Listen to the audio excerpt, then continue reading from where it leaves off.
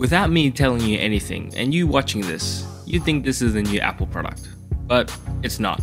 This here is the Biomega OKO, or OKO, however you want to pronounce it. If you haven't heard about Biomega before, they're a bicycle brand built around a team of designers, where their e-bikes and bikes are often created with design in mind, with collaborative work with designers such as Mark Newson, who's designed this, pretty much all this. So you can understand where Biomega gets its looks from. Although it's not for everyone, it's definitely unique and very European, which has me questioning, how does a Biomega OKO stack up in Australia? You come from a land down under. Well, let's have a look at the spec sheet first. Like all other street legal e-bikes, the OKO is fitted with a 250 watt motor, and this is housed in the front between the carbon fiber forks, and is powered by a 36 volt 9.9 amp hour or 356 watt hour battery. Now this is a little on the smaller side compared to the average capacity of e-bikes nowadays, which kind of range between 12 and 13 amp hours or 500 watt hours. And Biomega estimates a range between 45 and 65 kilometers, which does seem a little bit generous. The general rule of thumb is that a 500 watt hour battery will get you about 2 hours of well-assisted riding, which at 25 kilometers per hour will get you around 50 kilometers. So technically the OKO should be able to get around 35 to 40 kilometers of well-assisted riding. But like always, take these figures with a grain of salt, because it's almost impossible to get a range with so many factors playing a role. Now, in the brakes department, the OKO uses Shimano Dior disc brakes, which are hugely popular with any bike and are a solid choice for any budget-conscious rider. The only thing is that these brakes aren't e-bike friendly, which mean they don't have any cutout sensors to stop the power to the motor when they're engaged. It is a safety feature that some e-bike companies use, but a lot of e-bikes have used these without any dramas. Most modern motors and PAS systems are responsive enough to eliminate any danger without braking anyway.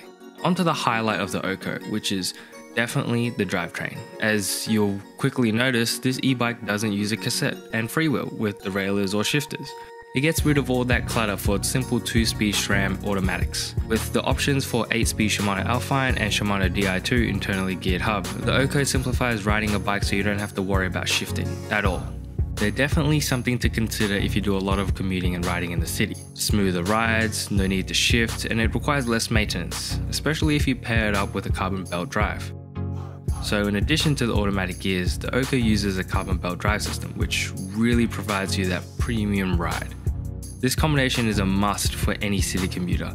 If you've got the budget and you got the coin, I definitely recommend an automatic gear hub with a carbon belt drive, because the ride is smoother, it's more quiet, and clean. You don't have the chain skipping and slapping around, and all that lubrication for the drivetrain is in the hub, so it's definitely a lot easier to keep clean. Now, if you do consider getting the OKO, I highly recommend getting the 8-speed option, whether it be the Alpine or Di2, because Australia isn't very flat compared to Europe, I think.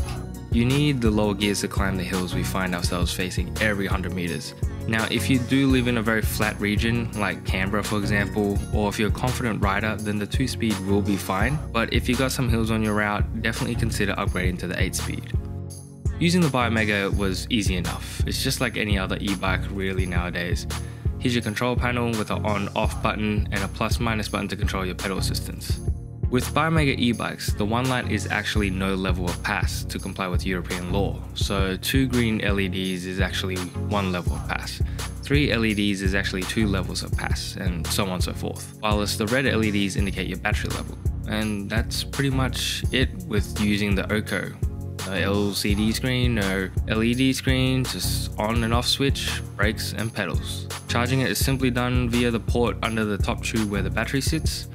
It's really just the most simple and minimal e-bike ever, I think. And I mean, this translates into the riding experience. The ride was, simply put, just simple, just so minimal. The motor comes in smoothly and the gears really complement it.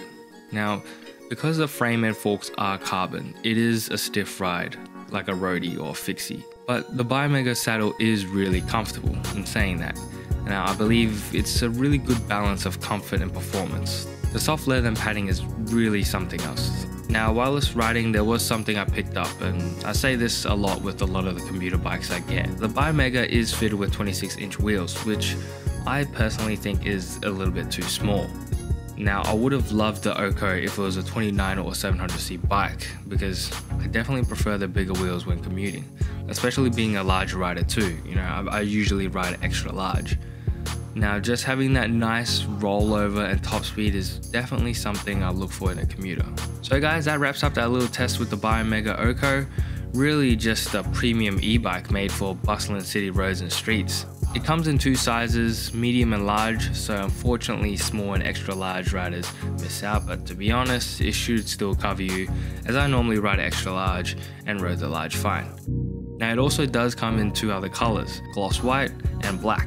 There isn't any official word to when and if Biomega is releasing the OKO in Australia, or if their other bikes are, but if it does, you can expect the retail of the OKO to be around $3,500 or $4,000 for the 2-speed SRAM automatics variant, whereas the 8-speed hubs will add a premium. So definitely go check out Biomega OKO if you want more of a premium urban commuter e-bike that's unique and simplifies your riding experience, as well as maintenance. And that's it, that's the end of the review. Thanks for watching guys, hope you guys enjoyed that. Remember to follow us on YouTube, Facebook and Instagram. I know it's been a while since I've released a video, but there's this one and then there's a whole bunch more coming out. We actually got electric skateboards coming, so yep, stay tuned. Peace out.